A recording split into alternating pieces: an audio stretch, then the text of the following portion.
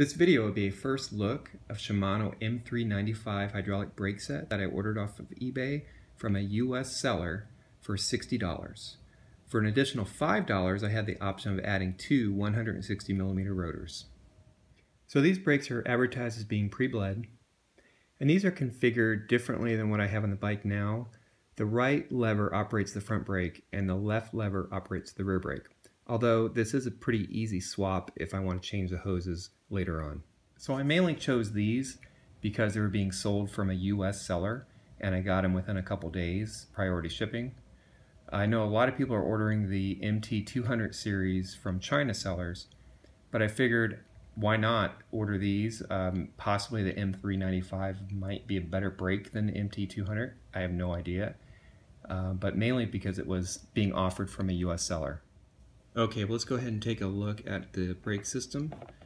This is the rear caliper and lever. I did measure this at 1300 millimeters. It was advertised as 1350, so it's a little bit shorter than advertised, but hopefully won't have any problem fitting my frame.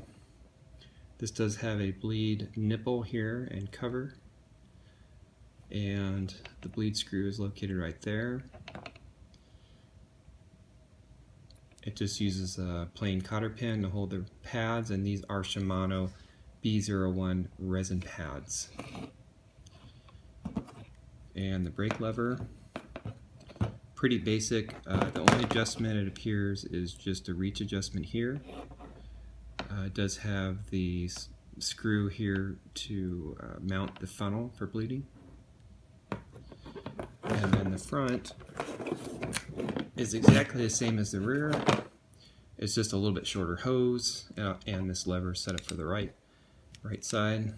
This hose I measured at 800 millimeters, and this does use the BH59 Shimano hose.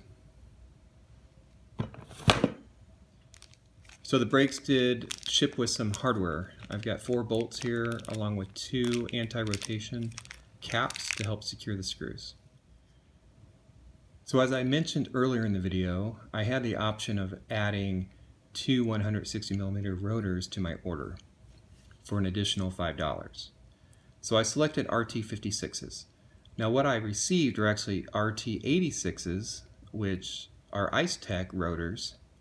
So I was actually pleasantly surprised to see these, just because I know the retail on these are about $30 each, and I got 2 of them for just an additional $5.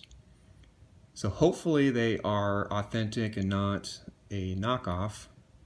According to the markings and pictures that I've seen online, they appear to be legitimate.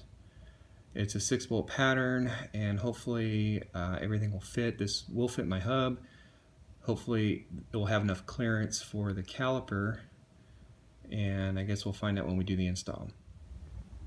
Okay, I decided to put these on the scale. Here's my RT86 rotor. It looks like it's coming in at 115 grams. So I was kind of concerned whether these were authentic or not, but from what I can tell, the weight seems to be right on from other reviews that I've seen. So hopefully these are in fact authentic. And here's the weight of the rear brake caliper and front lever with hose, coming in at about 300 grams. So this is just a quick look at what I received, and stay tuned after I get these installed and I'll do a review. Thanks for watching.